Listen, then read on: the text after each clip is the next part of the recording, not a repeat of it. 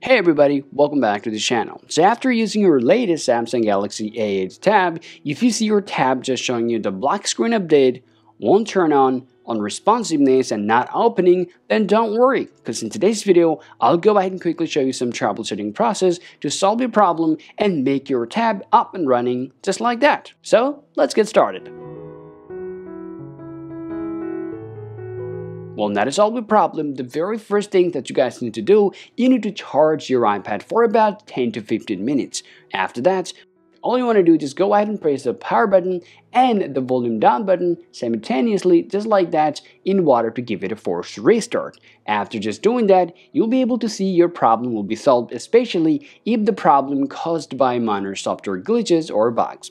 Well, let's say you tried this process, but you failed to open up your tab. Then don't worry, just go ahead and check out the next way. In the next way, the first work you want to do, you need to grab a computer, it can be a Mac or Windows, and then you need to connect your tab with your computer. After that, you will hear a sound. However, if you don't hear a sound, that could often mean that you have a problem with the hardware. However, if you hear a sound is just coming when you just plug in the cable with your tab, then all you want to do, once again, you need to press that power button and the volume down button simultaneously and keep it holding unless you see the Samsung logo appears.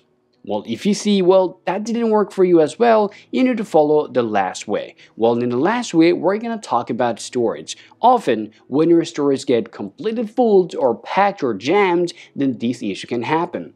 Therefore, the next things you need to do is just go ahead and press and hold the power button and the volume up button together on your Samsung Tab 8 and keep it pressing them unless you see the boot menu appears. Now, from there, you need to navigate to your volume down button to choose this option called Wipe Data and Factory Reset. Now, go ahead and press the power button to select this option, but remember, if you're going to go ahead and follow this process, it will erase every single thing or content or data that you might have on your Samsung Galaxy A8. Now, if you agree, just go ahead and select the factory reset, and after that, your Galaxy tab will be up and running, and you'll be able to use your tab once again.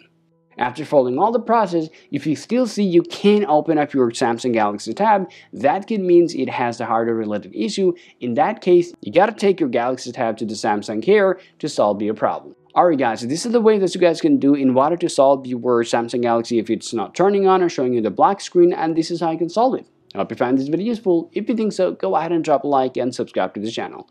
Thank you for watching, and I'll talk to you later. Peace out.